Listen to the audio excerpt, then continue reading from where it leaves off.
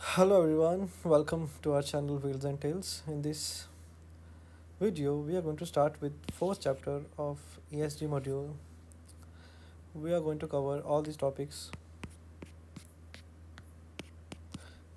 in detail. So let's start with the very first topic, which is introduction, and then we'll cover those 4.1, 4.1.2. Won't waste our time reading this stuff, as will read this eventually when we are going to cover this chapter in detail.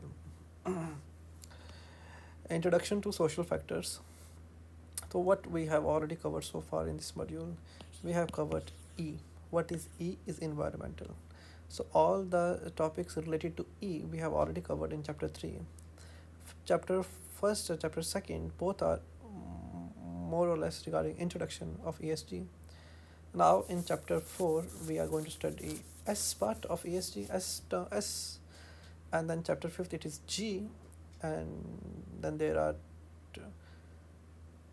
two more chapters, and in ninth chapter we'll close this by this reporting of ESG.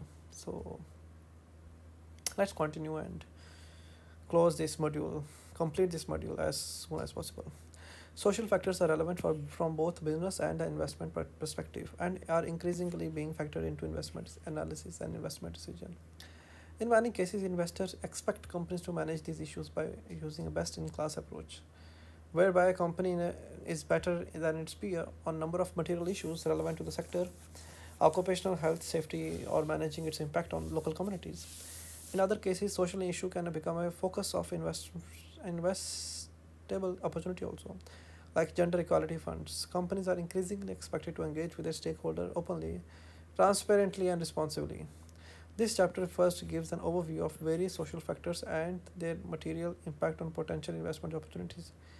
It then outlines the most relevant social megatrends, highlighting their relationship with business activities and investment opportunities. Description are then provided to how to identify and apply material social factors, focusing on social analysis at country, sector, and company level in both developed and emerging economies. Finally, all the above mentioned topics are practically applied in case studies also. So let's start with the very first topic, which is explain the systematic relationship and activities between business activities and social issue, including globalization, automation, artificial intelligence, inequality, wealth creation, digital disruption, social media, access to electronic devices, changes to work, leisure time and education, changes to individual rights and responsibility, family structure, changing demographies, urbanization, and religion. Second, we have assess key megatrends influencing social change in terms of potential impact on companies and their social practices. Climate change, transition risk, water scarcity, pollution, mass migration, and loss and degradation of natural resources and ecosystem services. Investors need to note the different social megatrends that could have an effect on the businesses of the investing company. This section looks at the systematic relationship between these social megatrends and business activities of the investing companies, and it elaborates on the material impact of these trends on potential investment opportunities. What are social megatrends? The social megatrends are long-term social. The first, let's start with the very first thing. What are social megatrends? Social megatrends have an effect on the business of the investing companies, and what it is are long-term social changes that affect government, society, economies permanently over a long period of time. So these are the trends like globalization, automation and artificial intelligence, and equality and wealth creation. A, B, C. There are many. Like there are other trends also, like digital disruption. Social media is also one of the trend. Access to electronic devices. When I was a kid, I don't have access to phones, iPhones, computers. But as I grow, then I got first I got computer, then phone, and then Android, and then iPhone, and then laptops. No, Android, laptop, iPhone, tab. No, Android, tab, and iPad, and then iPhone. So then Mac. So how this is changed. But now the kids are born with tab in their hand, a phone in their hand, or laptops with them. So the access to electronic device also, this is also another trend. Changes to work, leisure time, and education. Changes to individual rights and responsibility. Now the work has changed. No one have thought that we have to work 2 days in an office, or no, we don't need to go to remote work. So that was not in the picture, but now it is. It's quite successful also. Changes to individual rights and responsibilities and family structures. Changing demographics, including health and longevity, urbanization, religion. Some environmental megatrends have severe social impact as well. These include climate change, transition risk, water scarcity, mass migration. These have several social impact also. All of them could, in extreme cases, result in mass migration. But these social megatrends will change the way we live, work, consume, perceive the world, and as such will pose new risks or opportunities for investors. Next, we will look at each of these megatrends in further detail. So what we are going to cover in this video, we first have spoke about what are the different megatrends, and now we are going to discuss those megatrends in little detail. First, we will cover with globalization, automation, artificial intelligence, inequality and wealth creation, digital disruption, social media, changes to work, leisure time, education, changes to individual rights, responsibility, change to demographies, investors' initiatives, equitable circulation to COVID-19 vaccines, urbanization, religion. So we'll end this video here. No, I can't sing. If I sing, I would have a copyright strike. ra ra ra ra ra ra ra ra, तुम मिले तो जिया जाएगी बहार, झूमने लगा है आसमां, ra ra ra ra ra ra ra ra ra ra ra ra ra ra na na na na na na na na na na na na na na. So this chapter 3 was a long chapter, but this is not going to be very long. So let's quickly finish these things. And these, we are familiar with these things, and it's best thing that we already know about globalization, automation, AI, climate change, mass migration. We are even I am also migrated from my place and I'm living somewhere else. So this is part of mass migration. But in what we have studied as when I was a kid, mass migration means people moving from villages and going to towns, cities. One of the biggest mega trends in the integration of local national economies into a global and less regulated market economy. The growth in global interaction has increased international trade and exchange of ideas and culture. The process is called globalization. Globalization is caused by the rapid increase in cross-border movement of goods, services, technology, people, and capital. Okay, I am part of globalization. Depending on the viewpoint, it can be viewed as either a positive or negative phenomenon. On one hand, it's stated to have led to increased efficiency in the market, resulting in wider availability of product at lower cost. On the other hand, it is claimed to be detrimental to social well-being due to social structural inequality. For example, offshoring. Due to lower wages of workers in the garment industry in developing countries, clothes are now primarily produced in such countries like Vietnam, Bangladesh, China. This has led to the disappearance of textile industry in Western countries, and offshoring can also takes place in other sectors. Dependency. As US-based Asian companies dominate the industry for mobile, telephone, computer, IT products, European companies are more dependent on these suppliers. Next, automation. Linked to the increased economic globalization is the trend of automation, which is a technology by which procedures is performed with minimal human assistance. With the minimal human assistance, things are going on. We should put this term in our brain. What is automation? Doing things with minimal human assistance. Using technology. With the help of technology, conducting our procedures with minimal human assistance. Some of the biggest advantages of automation industry are that it's associated with the faster production and lower labor cost. And second, it replaces hard and physical or monotonous work. The larger social disadvantage, however, is that it displaces workers due to job replacement as technology renders their skills or experience unnecessary. It is expected that this trend will increase due to rise of AI. AI is expected to have a significant effect on such sectors such as healthcare, automotive, financial services, auditing, security, including military and creative, in particular advertising and video games. Example number one: the transportation industry is currently on the brink of becoming more automated, and it is expected that some jobs for driver, taxis, buses, trucks will disappear due to self-driving vehicles, and this will be beneficial for companies that develop the best self-driving cars, but less for those less traditional heavy goods vehicle companies that do not innovate. One of the largest expected implications of this is that automating the transport industry, major job losses will occur. One possible solution is to invest in upskilling staff to enable the transition to be more AI-enabled world. Investors should take this into account when assessing the risk of an investing company. Next, inequality and wealth creation. The Organization for Economic Cooperation and Development (OECD)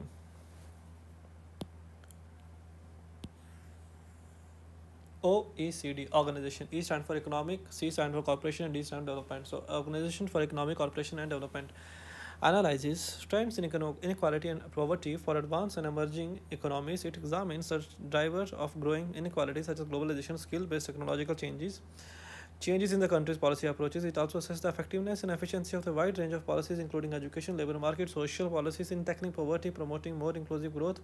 According to the OECD Center of Opportunities and Equality 2015 report, the average income of the richest 10% of the population is about 9 times that of the poorest 10% across OECD. This is also called economic or income inequality, economic inequality or income inequality. So the average income of the richest 10% of the population is about 9 times the poorest 10% across the OECD. There is increasing evidence that growing inequality affects economies and social societies. Educational opportunities and social mobility may be reduced, resulting in a less skilled and less healthy society with lower purchasing power among the lower and middle classes. This limits the total economic growth. Also, an issue relating to the topic of inequality is corporate tax strategies. Whether companies are too aggressive in their tax optimization strategies, as a regulator put more focus on this issue. Some companies, for instance, in the technology sector, have had to pay huge fines. Others will need to adopt more conservative tax strategies in the future that will impact their bottom line.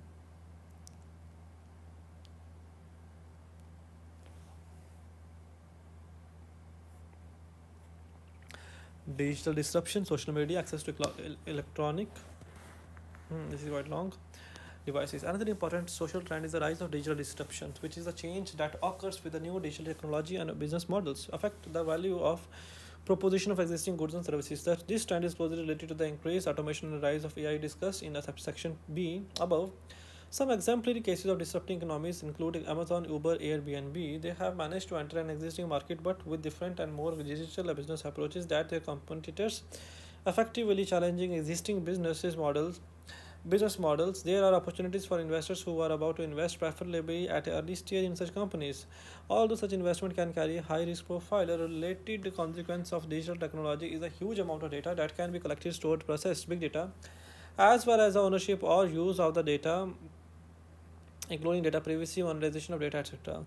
Big data has many opportunities, including more personalized services, products, and health treatment. However, controversies have arisen because some data are being used and sold in a more extreme or socially unacceptable ways. Examples include social media companies such as Facebook, LinkedIn, Twitter, selling data for political and marketing campaign. In the example, the Cambridge Analytica alleged using Facebook data to try to manipulate the election. Due to these types of scandals, there is a debate around the growing need for regulating this industry. This can affect the profitability of these companies and should be considered by investors. Finally, electronic devices are now found everywhere. Almost everyone, both in developed and emerging economies, who owns a mobile phone, in many cases a smartphone and tablet, and the Internet of Things is the next frontier, where semi-intelligent appliances such as embedded systems communicate directly with each other and with the Internet and make autonomous decisions. For investors, disruption represent both risk and opportunities, and analysts need to take a forward-looking approach to determine which sectors or companies will thrive and which will struggle in a digital society. Guys, there are quite a few trends. Changes to work, leisure time, and education. The way we spend our lives has changed dramatically over the last few decades. Various measures have emerged that aim to provide a broad sense of state of our society and how people lives are evolving. OECD examines issues of well-being in a better life index which rates a wide range of developed and emerging economies. Guys, this slide is stuck. Oh, it is not. It is. It's not.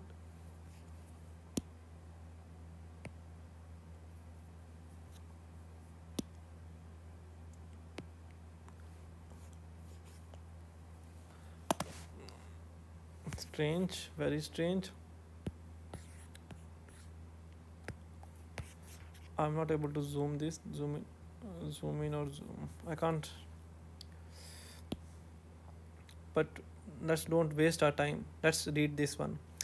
Changes to individual rights and responsibilities and family structure. In recent decade, not only has the way we divide work and leisure time changed, but also the role and importance of family, especially in developed countries. Individuals are also less reliant on the structure of the family for economic and physical security. The workforce has become more diverse. More women are now entering the labor market, which has provided women with more financial independence. However, in comparison to men, women are still more likely to remain unemployed, have fewer chances to participate in the labor force, and often have to accept lower quality jobs when they do secure employment. Women also face wage gap in companies in comparison to men. To improve gender equality, a number of different initiatives have been created, and there is growing evidence that a more diverse workforce leads to a better financial results for the company. Some best-in-class funds and impact investors take diversity, gender, and the other type of diversity into account in their risk analysis and stock selection. Not only diversity in terms of gender, there should be diversity in terms of the way you think also. If all the women and all the men think the same way, then what's the diversity there? What's the point of having people from different countries, different religion, when they still think same? So there should be diversity of religion, diversity of color, diversity of thought also, which is more important. If everyone is cruel in this world, then it doesn't matter whether you're white or black. Okay, don't share your philosophy. I won't share my philosophy here because sharing philosophy is no one wants in this world. No one wants to. No one is interested in philosophy.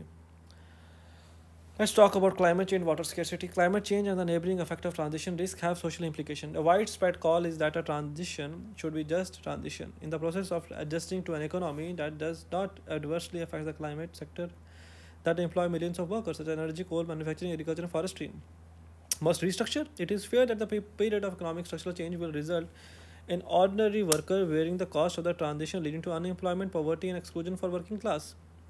Water scarcity. Climate change has a negative impact on the availability of fresh water. Some corporations with high water usage pose a significant threat to clean and affordable water for communities. The construction of wastewater treatment plants and reduction of the groundwater overdrafting appear to be obvious solution to the worldwide problem. However, this is not as simple as it seems for the following reason. Wastewater treatment is highly capital intensive, so there is a restricted access to this technology in some region. The rapid increase in the population of many countries make this a race that is difficult to win. And there are enormous cost and skill set involved in maintaining wastewater treatment plants, even if they are successfully developed also. So the servicing of wastewater plants is also capital intensive and not easy things to do. Mass migration. The scarcity of fresh water and desertification due to the climate change in several emerging countries is believed to be one of the reasons for mass migration. Fresh water and desertification from developing countries to developed countries where these issues are less present. But terrorism is also one of the reasons. Many people are from those or poverty is another reason. So people are moving to the better part of the world. Climate change might result in an increase of environmental migrants, with the most common projection that the world will have 150 to 200 million climate change migrants by 2050. Pollution and loss or degradation of natural resources and ecosystem services. Factors like pollution and land degradation can also result in stakeholder opposition, social unrest, migration. So these can be one of the part of the problem. So guys, this slide is not working. I'm not able to navigate this slide up and down, but I'm able to change the slide. So I have covered as much as I can cover.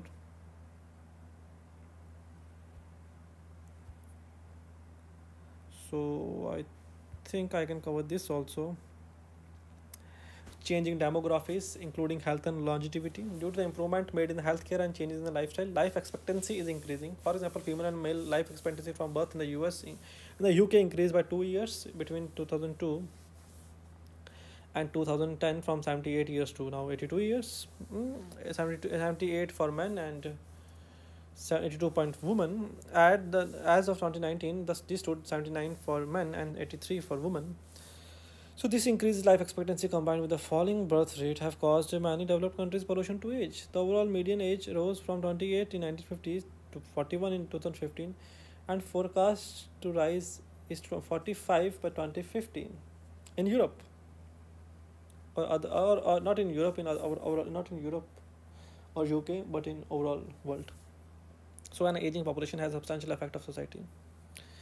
The ratio between active and the inactive part of the workforce drops, impacting national tax revenues and challenging pension system, including an impact on the pension pots that need to be last longer. Older people have higher accumulated savings per person than younger people, but spend less on consumer goods, which is a business risk for some industries, especially FMCGs, fast-moving consumer goods industry. In some categories, such as healthcare, expenditure rises sharply when population age.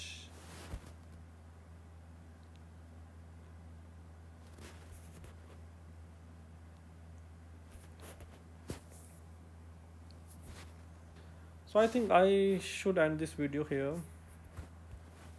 I can cover